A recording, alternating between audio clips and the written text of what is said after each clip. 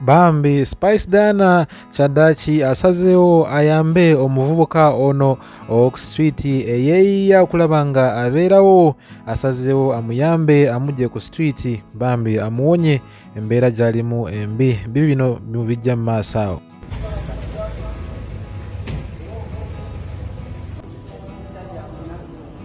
Kati kiki oyagala Spice akuyambe?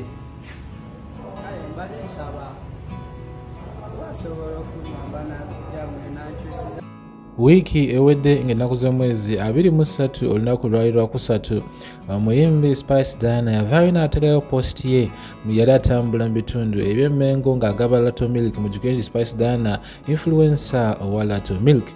Yapostingayo post nga alina omwana mulenzi ayitibwa Aziz. Yapostinga mu post ye yali agamba, I met Aziz at Mengo Market and we had a wonderful chat. He told me people don't want to associate with him because they think he is a mad person. He said as a ghetto youth, he works so hard to make his life better by collecting and selling scrap. He never gets time to look smart like other youths. I told him I didn't see him as a mad person. I only saw a hard-working young man, and like that I managed to put a smile on his face. So post ye bwe yali egamba Spice Dana yasinkana omuvubuka ono Emmengo wali katale bwe yali nga agaba ebintu ebya Lato Milk. Mujjukire nga mbagaye nti ono influencer wa Lato Milk yasinkana omwami ono Azizi nga mumulaba yali alabika bubi nga ayambadde engoye zonna zijjudde oil, zijjudde ettaka ng'enviiri nga era tafaananika, era nga naye bw'omutunulako oyinza okugamba nti muvubuka aba muyaayaye oba muvubuka mulalu. nga mu posti bwagenda omuvubuka yagamba abantu bagala mwesembereza balowooza oba bagamba nti mulalu. Naye Spice Dana bwe yayogerako naye n'amugamba nze ekifaananyi kyenkulabiremu ndabe muvubuka ow'amaanyi era omukozi ayagala okuba nti abeera bulungi. Ekyo nno gyateeka akamwenyumwenyu ku face ya Aziz n'abeera musanyufu nnyo. Naye olumala Spice Dana bwe yamala okukola posti eno, bantu bakomentinga bangi, abamu ne bagamba omwana tomuwadde nakuhaaga, tomukuteeko na mu ngalo, biki ebbanga ne liyita.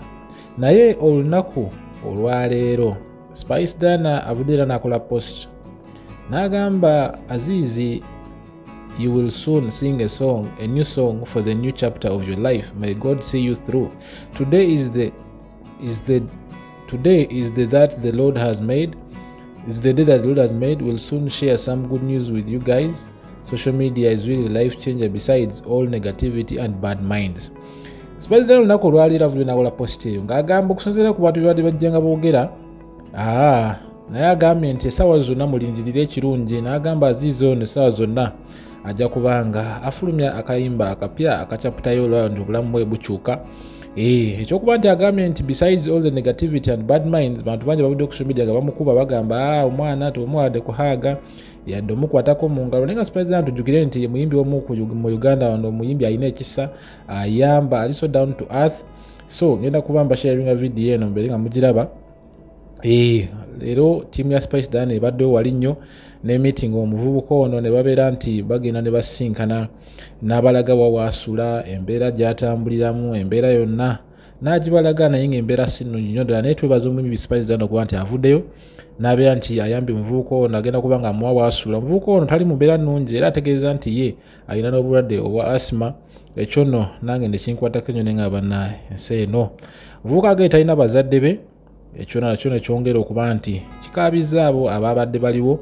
Naye nga video jinyago basharingira mbalage Aziz wabadde nga atwala wali abati Spice Dana ng'abalaga wawaasula butya bw'atatenkanya obulamu na butya bwabeerawo mu nsi eno. Naye nga twongera okubaza omukyala Spice Dana kubanga si buli muntu nti avaayo, si buli muntu alina ssente, oba si buli muntu ali obulungi nti ayagala okuyamba. Naye omuyimbi ono Spice Dana ye muntu w'abantu era bambi bamwagala nnyo. Tumusiima olw'ekikolwa ekyo kye yakoze okulaba nti ayamba omuvubuka ono Azizi. Era katusuubire nti birungi byokka, katusuubire nti n'oluyimba lwanaamufulumiza tetujja kukoma ku olwo.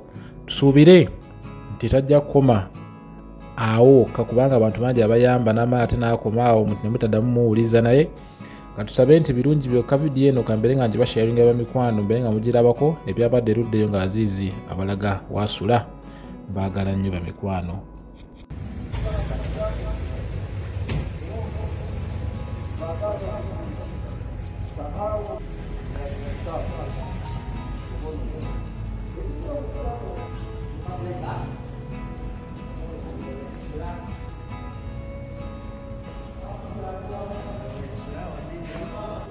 Kaneno wensira bosi wange ebintu bimubiri awo ebinjala binebakako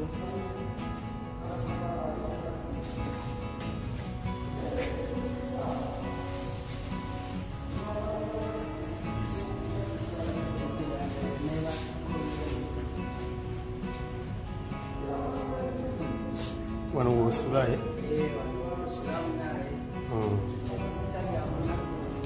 kati kikyoyagala spice akuyambe kale mbale nsaba basobola okunyamba nanzijamu nankyusiza ku mbeera nange nemberako ng'abalala kubanga siri mubbi nange nalabiraawo ngembeera bwetembedemu kubanga simanyi nabazadde bange bwenjobembi ekyokulya nkwata kaveera kange nengera nenoonya ku kyokulya kubanga sobola obeerawo bwendi era obuzibu bwetera ofuna kubanga ndi mulwadde ekirwadde kinkutte awo mbeera nfunanye obuzibu bwakunoonya ekyokulya mbeera siiba namaanyi.